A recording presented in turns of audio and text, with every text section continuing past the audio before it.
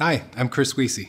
In this episode, I'll take you through what happens to your exam between administration and results so that you can understand that timeline for releasing results. After you take your exam, the exam data is sent securely from the test center to Prometric, where it is consolidated and then made available to CFA Institute. Because we have tens of thousands of candidates all over the world, this process may take several days after the window has officially closed to be completed. And while we wait for the data, we review the actual exam day experience.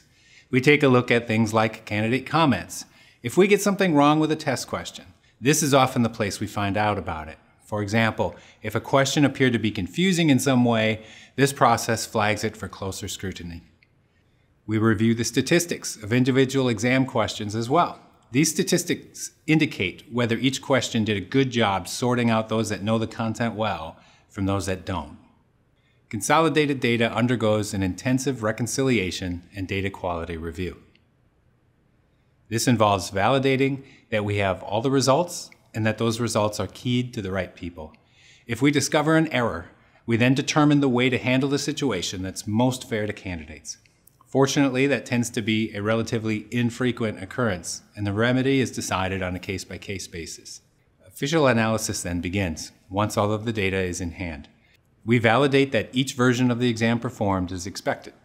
The essay portions of the Level 3 exams are hand-graded, and this process involves meticulous training and collaboration among graders, and that adds a few weeks to the timeline, especially since we grade in multiple rounds. Exam papers that are anywhere near the cut score are graded as many as 3 times by different people to make sure that we are being consistent in how we apply the grading rubric. After that, standard setting begins. That's the process I described in our last episode, which takes about 2 or 3 days to complete. And that culminates in our recommended passing score for the exam. An automated process then generates the report that you ultimately receive.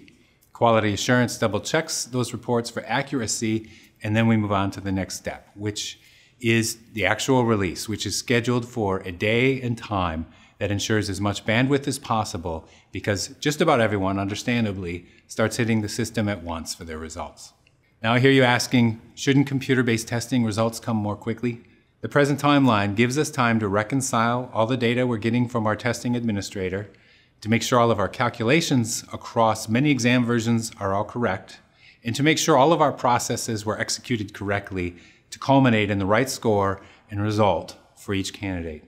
You put in a lot of time and effort into preparation, and likewise, we want to put in the time and effort to make sure we're properly grading your exams. We are working toward greater automation of our processes, and as we gain confidence in that automation, then we'll be in a position to begin shortening the timeline.